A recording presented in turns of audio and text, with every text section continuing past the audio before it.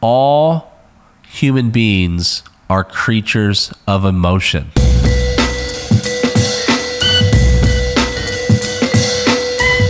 Welcome to the We Are Slam show, where we share marketing insights, best practices, and ideas to help your business grow. My name is Tyler Kelly, and I am the co-founder and chief strategist here at Slam Agency. Today, we're talking about why people buy.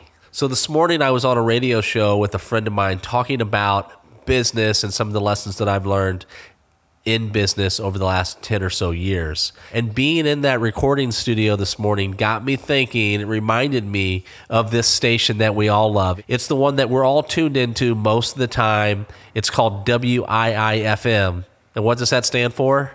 What's in it for me? That's what we're tuned into as people, as human beings, as buyers, as sellers. It's what's in it for me. WIIFM. And today we're talking about why people buy. The first thing I want you to know is that you have to know that most of the time people are tuned into the station, WIIFM. Don't forget this, WIIFM. They're tuned into this station. So what does that mean? It means that with the tips I'm getting ready to share with you, you always have to think about how can I convey my messaging in a way that fits into the what's in it for me frequency that we're all tuned into. So why do people buy? Well, Dale Carnegie, famous author, he wrote the book How to Win Friends and Influence People. And Mr. Carnegie has been quoted as saying that all human beings are creatures of emotion. Not logic, but emotion. And he said this many years prior to any scientific understanding or discovery or proving of this fact, but he just knew that in his work with human beings that people are creatures of emotion. And then along comes a scientist, a neuroscientist by the name of Antonio Damasio. Now, Antonio Damasio is a neuroscientist at the University of Southern California, and he made a groundbreaking discovery. The participants of the study were at lunch, and Antonio's in line with everyone else, grabbing a bite to eat. Now, that day, the options were ham or turkey. And what he heard in line, while everyone was just going through the line, what he heard was that every single one of his participants were having difficulty deciding what sandwich to choose. They were actually incapable of making a decision between ham and turkey. They were going through the logical reasons why it would make sense to pick one over the other, but for some reason they were unable to actually make that decision. Interesting lunch, right? Well, rewind it just a bit. And who are these people? Well, let me tell you.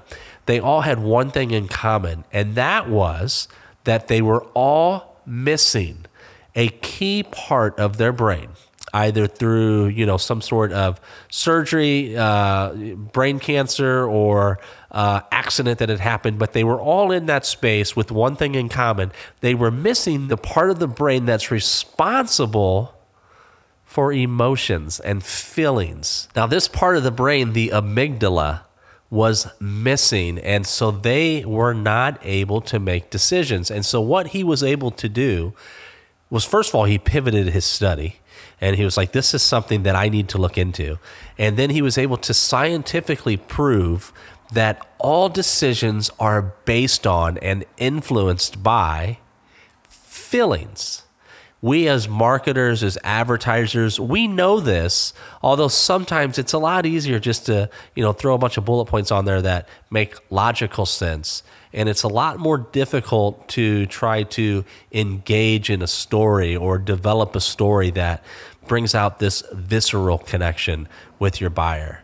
But the thing is, if you invest in that, if you invest in telling a story, in engaging your user in a way that drives emotion and that captivates, motivates, and inspires them, then through that feeling, they're going to make a decision to choose you, to choose your product, to choose your service. And then later on, they'll go back and they'll make sure that that decision was the right decision through facts and numbers and statistics and these types of things. But at the heart of it, there is an instant where we all make that decision, and that decision is made on feelings.